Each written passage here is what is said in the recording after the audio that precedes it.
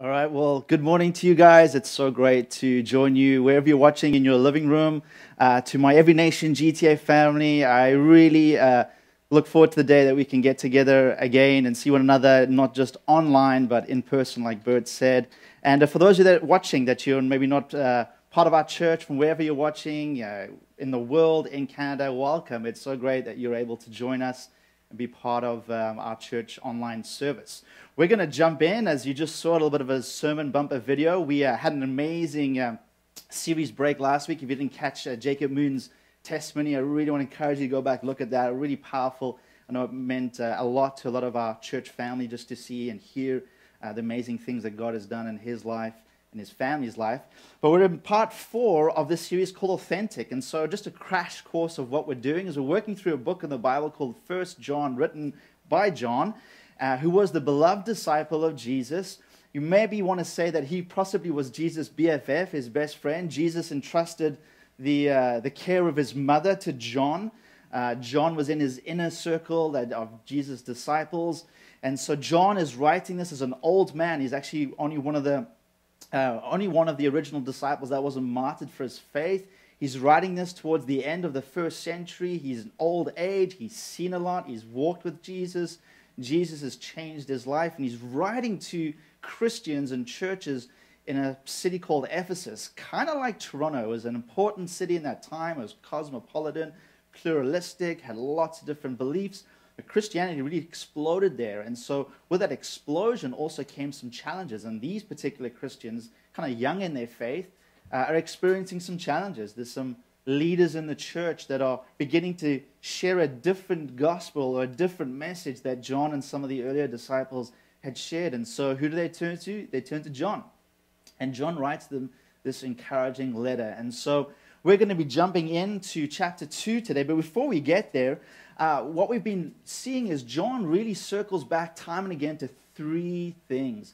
He's all about how do we know we have an authentic faith. And he says, well, there's 3 tests to an authentic faith. And what we've been using is these images of a head, a heart, and a hand. What does that mean? There's the truth test or a belief test. Authentic faith means our beliefs change, particularly around the person of Jesus Christ. But it's not just all up here. Faith needs to connect with our loves. And as we talked a couple of weeks back, that there's the love test, that our loves are reordered. We're ordered to love God. We're designed to love God and one another. But when we don't have that order properly, our life gets out of order, disorder. And so there's the love test. And then lastly is the hand or the life test, that our lives are changing. We're not perfect by any stretch of the imagination, but our lives begin to change as we look to Jesus, trust Jesus, and follow Jesus. And so I want to play a little game with you quickly. If you've got your kids there, they might enjoy this. And we're going to call Spot the Difference. Are you able to spot the counterfeit from the real? We're all about being authentic. And so we have some money up there, some good old Canadian currency. I wonder if you know which one is the real one, which one is the fake one. How about, what do we have next? Is a bag? How about all bags? Okay, right, Louis Vuitton. Which one is going to set you back a whole chunk of change, and which one is really not going to be worth much change? Do you know which is the fake, which is the real? I think the next one we have is a watch. Would you know which one is the real one? Which one is the fake one? I actually can't remember which is real and which is fake. No, I'm just kidding. So if you're really competitive like me, all the ones on the right were the real ones. And the bottom one was the fake one. The bottom, the money was the fake one. So well done to you if you guessed that correctly. So we're all about, what's the point of that is sometimes when you're given something that's counterfeit, it really can take an expert to know the difference. You know, sometimes if we put together money, we really wouldn't, unless we knew specifically what we were looking for. If you got sneakers or anything that really can be knocked off, sometimes it's very minimal and very subtle, the differences, but it makes an enormous difference in the value of that, right? You know, compare, a genuine Rolex watch to a fake Rolex watch, a Louis Vuitton handbag to a knockoff. And so it's the same thing with our faith, is John is helping us not to have a knockoff. And here's what he's saying. It's not in the absolute stark contrast. And those are pretty obvious for us to avoid. He says, be careful, because it's in the minimal, subtle shifts that we can follow after a counterfeit faith or even believe a counterfeit faith. And so he's going to help us in determining what is a genuine, what is a real, an authentic faith. Today we're going to look at a little bit what the truth test, that what we believe actually really does matter. And so join me if you can in John chapter 2, 1 John chapter 2, verses 18, and we're going to read through to verses 27. It says here, children, it's the last hour, and as you have heard that Antichrist is coming. So now many Antichrists have come. Therefore we know that it is the last hour. They went out from us, but they were not of us. For if they had been of us, they would have continued with us. But they went out that it might become plain that they all are not of us. But you have been anointed by the Holy One, and you all have knowledge. I write to you not because you do not know the truth, but because you know it, and because no lie is of the truth. Who is the liar but he who denies that Jesus is the Christ? This is the Antichrist, he who denies the Father and the Son. No one who denies the Son has the Father. Whoever confesses the Son has the Father also. Let what you heard from the beginning abide in you. If what you heard from the beginning abides in you, then you too will abide in the Son and in the Father. And this is the promise that he had made to us, eternal life. I write these things to you about those who are trying to deceive you. But the anointing that you received from him abides in you, and you have no need that anyone should teach you. But as his anointing teaches you about everything and is true and is no lie, just as it has taught you, abide in him. Now, there's a lot going on in that passage, and we're going to need to keep it very focused here this morning. But I wanted to start off with asking a couple of questions. The first question I want to ask is, can we know truth? You know, part of the truth test, part of the belief test, part of authentic faith is there are certain things that we must believe to have an authentic faith, to be a follower of Jesus.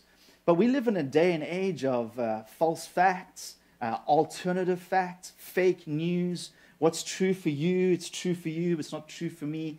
And so is there actually a way that we can actually discover some sort of objective truth that we could latch onto? You know, I want to put up a quote from a very wise person. Lucas Maciel is one of the leaders in our church. I'll explain why I put this up. And it says this: we live in an age of chaos and confusion. It is chaos because we have an unprecedented amount of voices, options, and opinions for everything in life. Chaos doesn't arise from simply having too many voices around us, but from having all those voices equally loud. The result is a leveling of all points of view, reducing them to the level of mere taste. And since they are matters of taste, it becomes unthinkable to try to impose ours on others. Truth is reduced to opinion and fact to preference. Why did I put that up here? You know, 7 years ago, we came here to help replant a church in downtown Toronto. And in the first couple of years, as we began to see people come to faith, particularly younger people come to faith, we put together a foundations course. In fact, I wrote a 4-week module called Following Jesus. What are the basics of following Jesus? What does it mean to embrace the gospel and then have the gospel change your relationship with God up, change your relationship with one another, his church in, and then change your relationship with the people in the world around you out? And we did that. But what we quickly realized is we put that together assuming people believed in a thing called absolute truth, that the Bible was authoritative, that Jesus actually was who he says he was. Those were assumptions that you could have had in a Christian culture. But we're no longer in a Christian culture. And so even with people with sincere faith, they didn't necessarily know that to have an authoritative view of the Bible. And so Lucas, as we just read from there today, put together a module all about discovering truth. Can we know truth? Can we believe Jesus? Can we know that this Bible is authoritative? And so I encourage you, Lucas, if you're watching, maybe what we need to do is get you going with that Discover Truth module again on a Zoom or something. But it was really insightful. Don't assume that people believe in something called an absolute truth. So what I want to talk about today, before we even jump into a truth test, is to give you some confidence that actually there is a thing called absolute truth. There's an objective reality out there that you and I can then measure our reality against. You know, we've often used this term worldview, the way that you and I look at life and the world around us. Every one of us has a world and life view. Sometimes people are very aware of that. They've scrutinized that. They've come to conclusions after reading and discovering. Majority of us subconsciously don't necessarily know that, but every single one of us has a life and worldview. There are a basic set of assumptions and beliefs that you and I have that helps us look at life, interpret life, and get meaning from life. Questions like, who am I? Where do I come from? Where are we? What is this thing called Earth? And what is this solar system? What's wrong with the world? What will fix the world? And then the last question is, where is history heading? Or what time is it? And so those are questions all of us fundamentally need to answer. Now, the Christian worldview is a discovery of those answers, not an invention of them. Why do we say that? Because earlier in the series, we discovered that God has chosen to reveal himself to us. God has made himself knowable. God desires for us to know him, the source of truth, the source of love, the source of light, and the list goes on. And he's done it in various ways. One way we say that God has given us all a general revelation of his existence. Ultimately, through creation, when we look around us, we're to see design. We see intelligent design in creation. Also, we look within us, our conscience. We have almost a judgment within us telling us what's right, what's wrong, what's right, what's wrong. Where does that come from? But then Christianity says it's not just that God wants a general revelation of who he is. He wants us to know him very intimately and specifically. The Christian worldview says that God has done that through Scripture and then ultimately, primarily, through Jesus Christ, his Son, who walked like us on this earth. That's how we're able to come to know him. Jesus believed in truth. Jesus actually claimed to be the truth, not a truth, but the truth. And Jesus said that the truth will set us free. Those are bold claims. But so I wanted you to have an assurance that we can know truth and that the truth is found in a relationship with God and specifically through Jesus Christ. So we're going to ask this question, what time is it? What time is it? John in verse 18 says this, children, it's the last hour. As you have heard, the Antichrist is coming, so now many Antichrists have come. Therefore, we know that it is the last hour. Now, as much as I would love to spend the next 30 minutes or so talking about the end times, the Antichrists, we're not going to spend our time there because that's not the point that John is trying to get through. If you have any questions around end times and the Antichrists, Bert would love to answer those in our live Q&A straight after the service. So reserve those for him. But I just want to let you know, Hollywood is fascinated with the Antichrist. There's pockets of Christianity that seem to be obsessed with end times and the Antichrist. If you Google Antichrist, you'll probably see a list of world leaders come up on that search. Anything from the Pope to Putin to Obama to Trump and everyone in between. Honestly, as a Christian, I sometimes find this super embarrassing. I know this is part of our tribe, and as Christians, we're to love one another. Sometimes some Christians make it super hard to love them when they put stupid things about, this is the Antichrist, that's the Antichrist. That's not what John is trying to get us to define. He's saying, hey, you know that it's promised in the end time, the Antichrist is this sinister figure that's going to rise up and really oppose Christianity. He says, but instead of waiting for that, this spirit of the Antichrist is already here. There's liars and deceivers. The people that he was talking about in the passage of Scripture we read, they went out from us. It's these false teachers, these false leaders. They're trying to lead these Christians astray. And these Christians are like, who do we believe? He says, don't have to look in a crystal ball to find out who this big Antichrist is. Like the spirit of lie and deception is here already. So the last hour, what are we to understand by that? You know, you think about John. He's seen the fall of Jerusalem in AD 70, the fall of Jerusalem. That was huge for them. You've seen the rise of Rome and its increasingly antagonistic and anti-stance against Christians. And so for the first generation of Christians, they thought the return of Christ was imminent.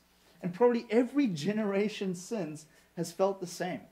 You know, when in the 1500s, Martin Luther, when they saw plagues around there, they thought, this is it. This is the Lord. This is the end of the time. There's pestilence and wars. You know, think about 100 years ago.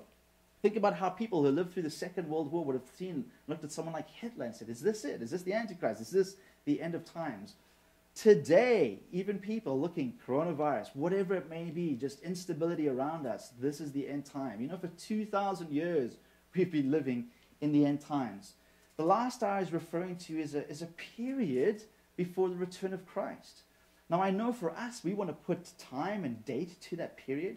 That's not what God wants us to do. But he wants us to know there's a period that we are in called the end times, or last days, or as John refers it to, last hour. I want to put up an image that I think is super simplistic, but can perhaps really help you understand what it means by this last hour. You see, when Jesus came, he wrapped up an end of an era. You know, Old Testament, all the prophecies were all speaking about this coming Messiah. And then when this coming Messiah would come, he would right the world. And even Jesus' disciples thought that. And so when Jesus died, they couldn't understand, how is that going to be? Because they thought it was going to be an immediate thing, that Jesus would come and that Jesus would bring in and usher in this new kingdom that would bring about righteousness, no more crying, no more death, no more sickness. They didn't realize there was going to be a bit of a gap between Jesus coming and starting that and saying, hang on, fellas, I'm going away for a while, but I'm going to come back. And so we live in this weird period where that end of that age is coming to an end, where Satan, sin, and death and sickness triumphed. But now this new age has begun, the age to come, where Jesus has conquered Satan, sickness, sin, and death. But it's like the overlapping. This is so important to understand what time it is, because for Christians, it means we can both lament and grieve when we see things like a virus. It's not how things are supposed to be. And at the same time, not get swept up in despair, because we know that this end of that age has come, and there's an age that awaits us where there will be no more death, there will be no more sickness, as Jesus promised. Now, we don't know when exactly that day is going to come, and we have to anticipate it, like John and the first disciples did, like the church in the 10th century did, like the Christians of the 16th century did. Each generation anticipates and waits for that. But we're not to have a fear about the end times or Antichrist, but we're not to also have a fascination, an over-fascination with them. We're to live in this period as best as we can, faithful and fruitful for the gospel's sake.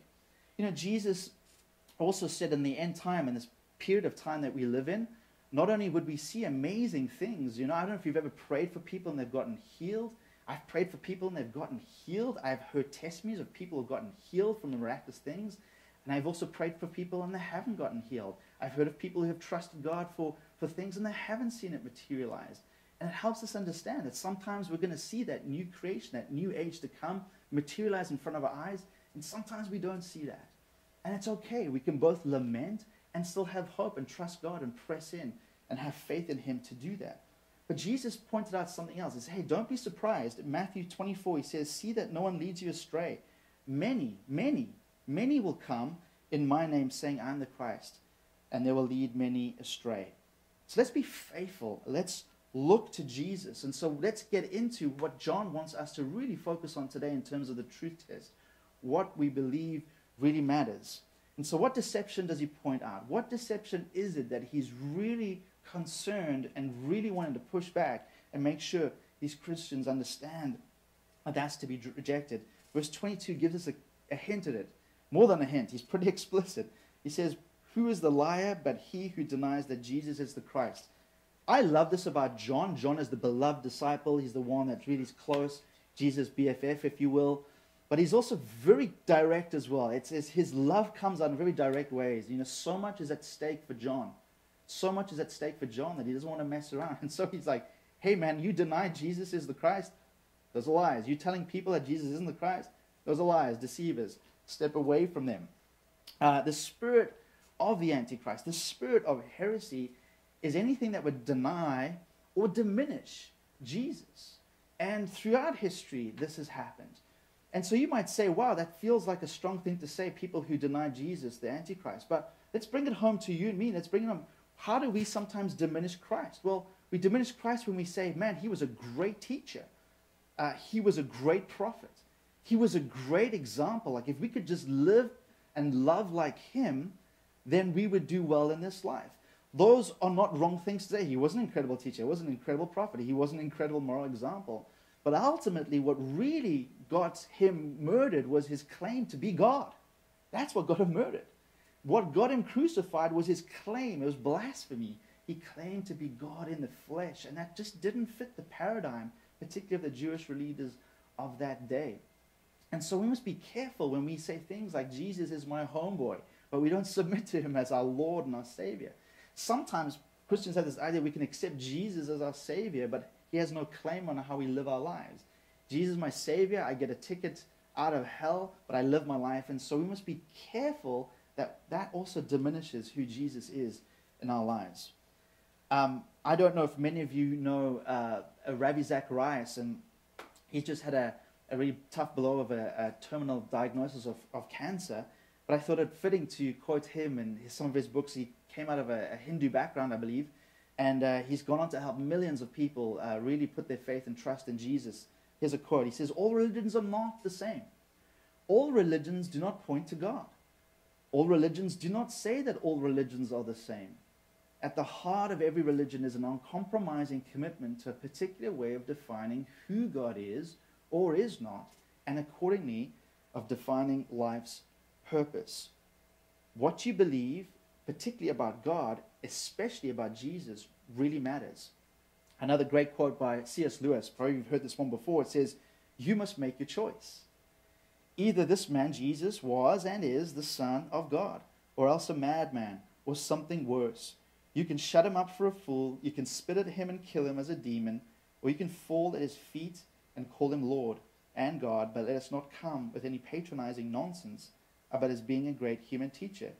Jesus has not left that open to us. He did not intend to." And so Lewis is famous for saying Jesus is either Lord, liar, or lunatic, or liar, lunatic, or Lord. He is who he says he is. And so the last fundamental truth test comes from Jesus himself. In Matthew 16, he says to his disciples, and then from then on to all of us, "Who do you say that I am?" Who do you, not what they are, who do you say? Who is Jesus to you? That is the fundamental truth test for us to ask today. And so in the last few minutes, I want to then go on to what then is our safeguard. If John is highlighting the importance and the detriment of just subtle shifts of denying or diminishing who Jesus is in our eyes, then what are safeguards for against deception? What are safeguards for us against believing lies? What are safeguards for us going after that counterfeit that perhaps looks like the authentic, real thing, going after that Rolex watch that really isn't a Rolex watch? He helps us with, I believe, three things. Two very explicit things. One not so much explicit, but it still is there. And I believe there's three safeguards John highlights against being deceived: is community, the body of Christ, the word, the gospel, the word of Christ, and then the spirit of Christ. Community, the body of Christ. Subtly, he says in verse 19, he says, these deceivers, these liars, they went out from us. They broke fellowship with us. They left the church. They left community. But they were not from us. For if they had been of us, they would have continued with us. But they went out that it might become plain that they all are not of us. What's John saying is remain in healthy Christian community. Remain within the body of Christ. That means getting involved in a local expression of that, in a Bible-believing, Jesus-loving, mission-focused local body of Christ. There's no Lone Range Christians. There's no Christian. I mean, as much as we love being able to access technology in the digital world, part of being part of the body of Christ is the relationships that come with that. It's not just a relationship with the screen, not just a relationship with your favorite pastor, your favorite preacher, your favorite worship team that you can access like a buffet of Christian ministry out there. It's getting into a local expression. Why? Well, here's a recipe for cults. Cults typically will have a charismatic, a persuasive leader that has little to zero accountability. No accountability.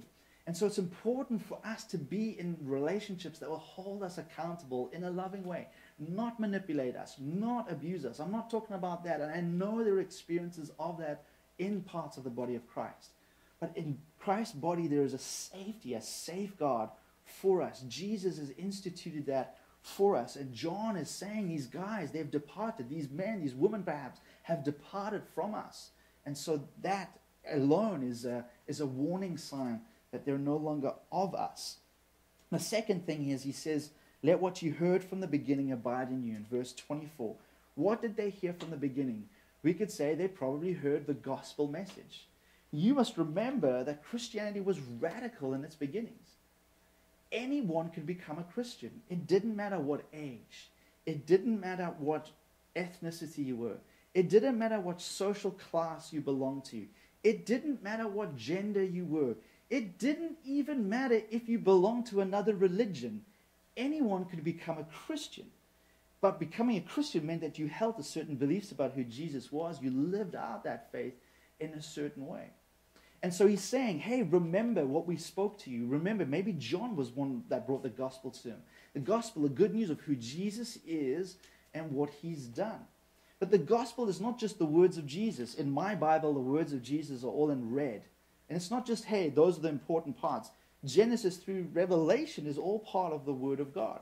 And when you think of the Bible, don't think of it as a painting. We've got some beautiful paintings in this basement, not paintings, or pictures in this basement that where we're filming from. And if you look at a painting, you're looking at that painting. The Bible's not so much a painting as it's a window. What do you do with the window? You don't look at the window pane and marvel at the window pane. The window gives you insight into something beyond it. That's what Scripture, we love Scripture, we hold Scripture highly, but Scripture is only as good as it is getting us to Jesus. It's the point of from Genesis all the way through to Revelation, it's pointing us to Jesus. And when we find Jesus, he introduces us to the Father, and he says, have you met this Holy Spirit? And so that's what we're looking at. Go back to the beginning. Hold fast to what I taught you. Who Jesus is. He's not just a great teacher. He's not just a great prophet. He's not just a moral activist. Not just some rebel. He's God in the flesh that came and lived amongst us for your benefit and my benefit. And then lastly, he says, the Spirit. I write these things to you about those who are trying to deceive you. But the anointing that you receive from him abides in you. And you have no need that anyone should teach you. Now, that last part of the sentence sounds funny. It sounds like, hey, I don't need anyone to teach me. I mean, kids, if there's any a verse that you want to memorize and use on your parents, your teachers, it's 1 John 2, verse 27. But, like we should read, all Scripture has to come in a context. I mean, the irony is John is literally teaching them and saying this, you have no need. Is John saying we don't need any man-made or woman-made teachers? No, he's not saying that. But what he is saying is have a confidence in the great teacher, the Holy Spirit, the one who leads us into all truth, the one who's called the Spirit of truth. He's the great teacher, the one who confirms and illuminates Scripture to us, uses the truth of God's word and brings about a conviction in us, brings about not just dry words of ink on paper, but brings them alive. It's the word of God that becomes the living word to us. That's the Holy Spirit. And he says, remember, you were anointed with him. Anointing in the Old Testament, certain people were anointed for certain tasks with oil. But Jesus, at his baptism, doesn't get anointed with oil. Who does he get anointed with? The Holy Spirit. Guess what? As you get baptized into Jesus, who anoints you? The Holy Spirit. It's not just from some a few people, some anointed men and women of God. Yes, there are people who are all called to different tasks, and those tasks require different anointings. But John's not pointing that. He's saying you're a Christian, you follow Jesus, you have the same Holy Spirit as me that rested on Jesus, the Spirit of Jesus Christ. Jesus is no longer physically with us, but he's as much a part and with us as he was through his Holy Spirit. So John's saying, here are 3 safeguards for you, church, young Christian, and it's the same for us today. The body of Christ, the word of Christ, the Spirit of Christ. What is consistent through all those things? Jesus. It comes back to Jesus. John's getting us back to his BFF. Jesus has transformed his life. He says it's too much at stake for you to be misdirected from Jesus or get caught up in these other things or teachings. It comes back to Jesus. Who do you say that I am? So firstly, our safeguard is in making Christ central to our lives. Secondly, our safeguard is in remaining in Christ's body, word, and spirit. All of those are necessary. When we highlight one of those to the expense of the other, that's when we experience trouble and challenges. Neglecting one of the other can also be very dangerous. Some people elevate the word and neglect the spirit. Some people over-elevate the spirit's role and neglect the word. And a lot of people neglect the body of Christ because it's made up of people like you and me. But all three, at least, are necessary to safeguard us in the truth so that we don't get deceived or led astray. You know what the result is when you make Jesus central to your lives? It's a result of authentic faithfulness and fruitfulness in your life. We don't just put Jesus at the top of a priority list. We put him central to our lives and then let him speak into every aspect of our lives. We remain in Christ's body in fellowship, in community, with people that hold us accountable, that love us, that care for us, that disciple us, that can speak into our lives. We go to his word. We value his word. We come under the authority of his word. We return to the first things we heard. We don't have itching ears for the latest and greatest teaching, particularly if it contradicts his word. And that we have confidence that his spirit is not just with us, but within us, leading us into all truth. That we don't grieve and neglect the Holy Spirit. We allow him to speak into our lives. When you do that, when I do that, we're going to live a faithful and a fruitful life that's authentic and that we can have confidence that we're a follower of Jesus. I would love to pray with you today in light of that. So, Father, I thank you for every person watching. God, you know where they are at with you in their walk with you, in their journey with you. Perhaps there's some people who are still yet to make you Savior, Lord of their lives. I pray today that they would answer the question, Jesus, you say to them, who do you say that I am? Say, you are the Messiah. You are the Christ. You are the one that's the Son of God that came and died for me to have a relationship with you. Lord, for many of those that are watching that are Christians, Lord, I pray that we would heed what John is saying, not just to those Christians, but to us too, God, that there are safeguards as we stay in community, in healthy Christian community. There's a safeguard as we submit our lives to your word, take your word seriously, read it, obey it, listen to it. And then, Lord, there's a safeguard when we don't grieve or neglect your Holy Spirit in our lives. And so, Holy Spirit, would you come afresh, anoint and baptize us afresh in you, in your truth, and in your body for the sake of Jesus. And may that cause us to live authentic, faithful, and fruitful lives for your glory and our joy. Amen.